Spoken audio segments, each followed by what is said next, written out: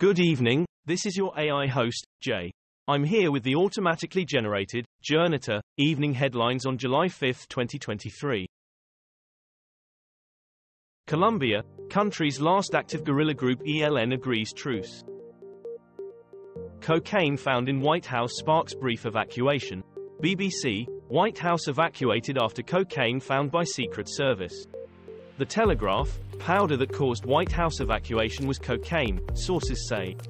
STV News, suspected cocaine found in West Wing of White House. CBS Evening News, white powder found at White House identified as cocaine source. Ruins found of Munich synagogue destroyed by Hitler. Netherlands, phone ban announced to stop school disruptions. Ukraine war latest, Ukrainians flee, as Russia lays possible explosives on roof of nuclear plant. Sky News, Ukraine war, Moscow targeted by drones, Russian ministry says. BBC News.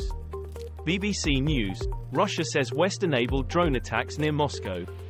France 24 English, Russia says Ukraine attempted terrorist attack near Moscow.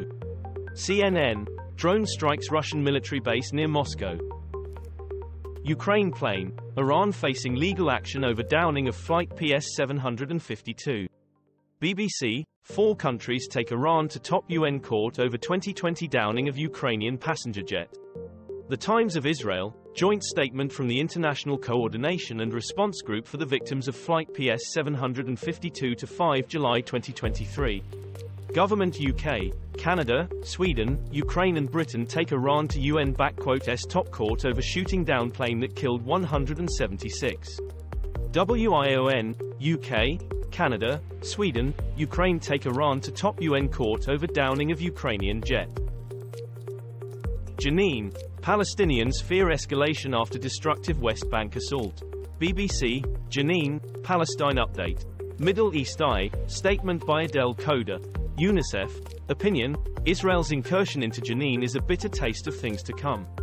The Washington Post, Jenin, mourners fill streets for funerals as Israel ends assault. This was all for the news. Thanks for listening. Please do not forget to like and subscribe.